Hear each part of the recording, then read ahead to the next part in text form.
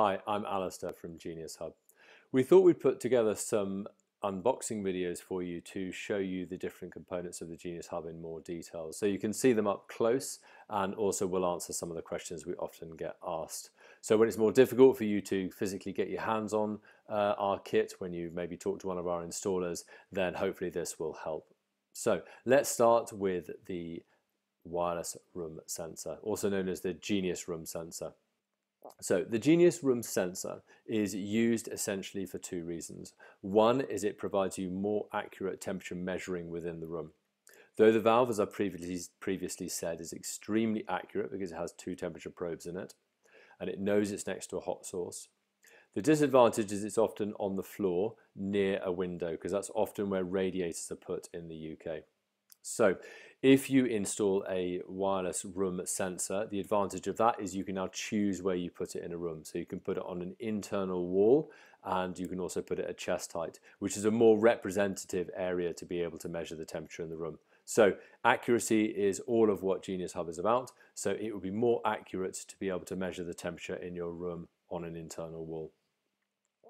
So the main uses for it is it also measures not only the temperature, but it also measures occupancy within the room. So it has a occupancy sensor, and this can sense when the room is being used, and that means that the system can learn when the room is being used, turn the heating up when you use a room, and also turn it down when you leave a room, saving you energy.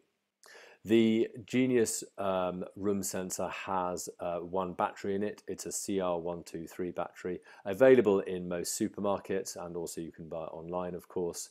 That will last you 2 years on the battery life. Very easy for you to change. We've got plenty of videos on our website explaining how to change the batteries in a room sensor. Very easy, normal operation of you walking into a room 2 or 3 times and it picking up when you're in the room also whilst you're using the room.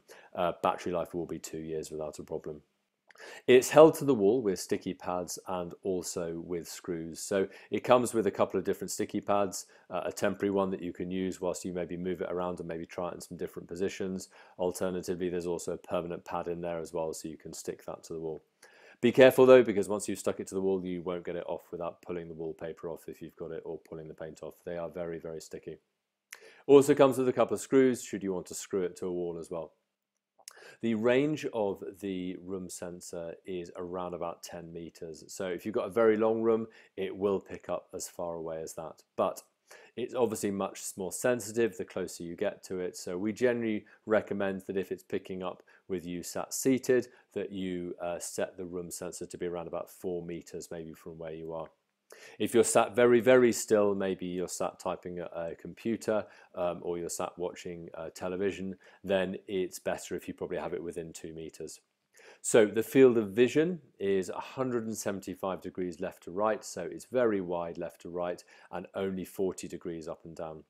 So left and right, that means it will pick up most of the room without any problem, and up and down it means that pets can pass underneath it without triggering the heating. So unless you have an absolutely huge dog, in most cases the pets will pass underneath them, and then the room sensors won't trigger for the rooms to turn on.